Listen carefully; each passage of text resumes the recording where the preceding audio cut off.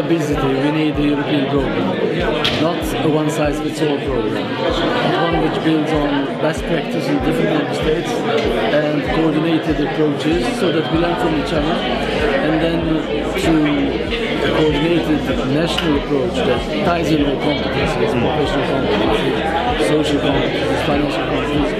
have internal strategies that make sense on the European level, that make sense on national level, and that sort of move forward on all fronts, both preventive and curative.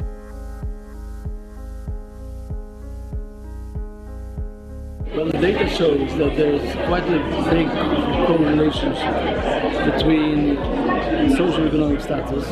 lower income, lower social status, and obesity. That it's much more prevalent in those areas. So really we need to tackle that as a priority as well, on a political basis, on an economic basis, and the way by which funding is structured